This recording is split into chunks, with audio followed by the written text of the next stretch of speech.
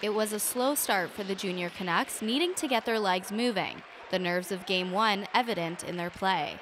But at 3 minutes into the first period, Dustin Boehm picks up the puck on his own blue line and goes the length of the ice. A beautiful shot, high blocker side, past Alex Sawchuk to give the Junior Canucks their first goal of the season. But the Flyers respond with some nice, crisp passes. From the point, Matthias Jakobsson finds MacIntyre Dodds with a one-timer to put it past ends. It's even at 1 apiece.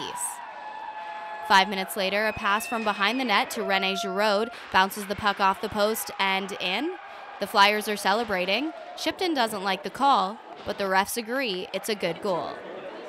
Over to the second period now, Tanner Boehm coming hard down the wing, throws it in front of the net, and Nick Vanderploeg is there to tap in the bouncing puck. A 2-2 game.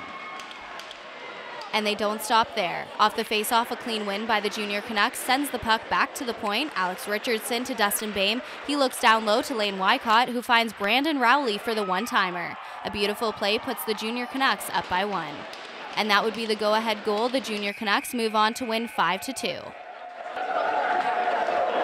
I guess I was a little nervous to begin with after the first period, but we had probably 8 or 9 rookies, first junior game for them, so there was some nerves there. We were a little hesitant getting to the puck, but after the first period, we chatted about it and come out a little stronger.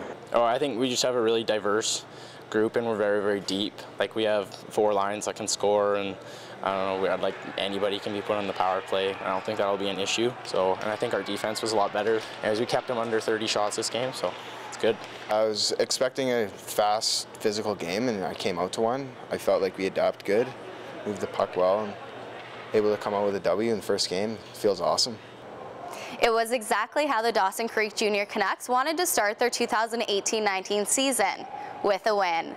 The Junior Canucks are back in action next Friday night when they travel to Peace River to take on the Navigators in their first home-and-home of the season.